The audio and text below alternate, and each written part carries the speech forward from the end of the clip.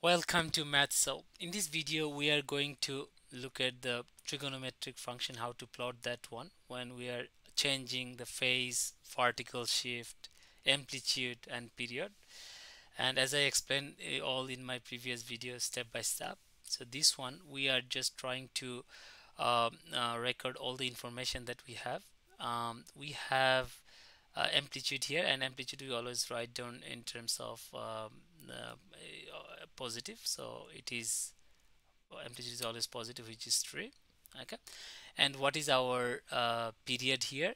The period I am writing, which is twice pi over b, and in that case b is half, and if I just do that calculation, it would be 4 pi. So 4 pi would be our period, and the next, that pi over to that part is basically in our general form, which is indicating the phase shift. And in order to calculate phase shifts, I can write down that is phase shift. Okay, and how to calculate phase shift? X over 2 minus pi over 2, it gives us 0, which is x equal to pi. So that is our phase shift, right? And then we have vertical shift, which is minus 2.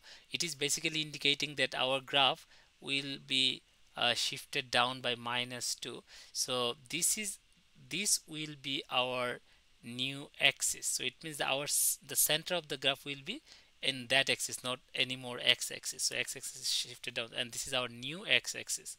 And remember that the graph start from that line, or the center of the graph will be there. Okay, now how about the lower limit and upper limit of the graph? And it is very important to do that information before we start plotting the graph, because then you know how to scale the graph, and it looks better look, right?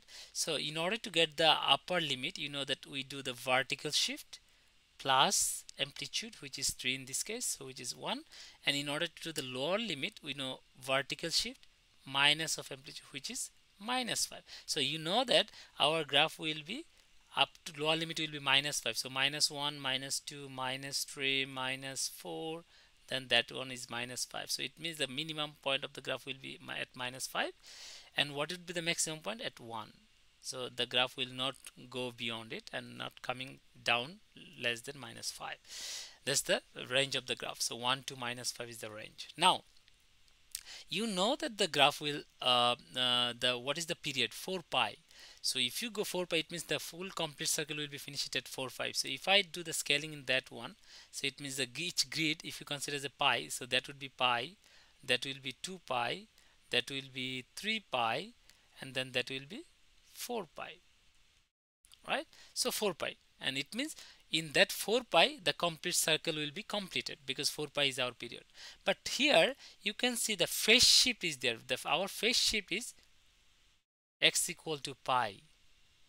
So if x equal to pi is the phase shift, it means the y-axis is also shifting towards the right, because that our new y-axis, because the graph is starting pi front, so it's starting pi towards the right. So it means our starting point is no longer in the minus 2 in here. Because of the phase shift, the initial point will be somewhere here. Okay, now that's the point, that the graph will start from this point. Our reference axis is, because x-axis is that dot and that one is our reference y-axis, so graph definitely start from here. Okay, that's the starting point. Now you can look at here, that's the negative. What it does, you know that if it is a positive, the graph will go like up, going to the maximum point, and then coming down to 0, and then going to the minimum point. That's how the sine graph goes. But in this case, that graph will be just reflecting about x-axis. So wherever y was positive, now it will be negative. So it means instead of going upward direction, it will coming down direction like here, and then going to 0 position, then going to the maximum amplitude, then I mean 0 position means central position, and then again coming back to central position. Okay, now you can see we scale up to 4 pi, but now we have to go one grid more, which is 5 pi, and you can easily understand why it is 5 pi, because our graph start from pi.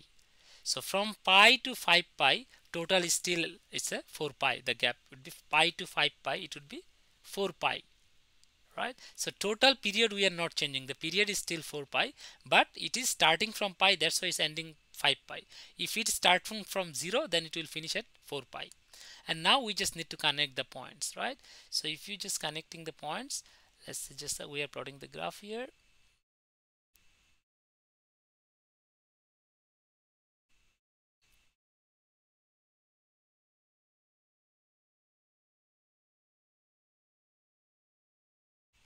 And then it's going up and then coming down. Okay, that's it. So you can imagine that's finishing here. So this is our graph, and this the range would be -5 to 1, and in that circle it would be pi to 5 pi. So starting just front and going down first because of the negative. Thanks for watching. If you'd like to see more up-to-date videos, please subscribe my channel.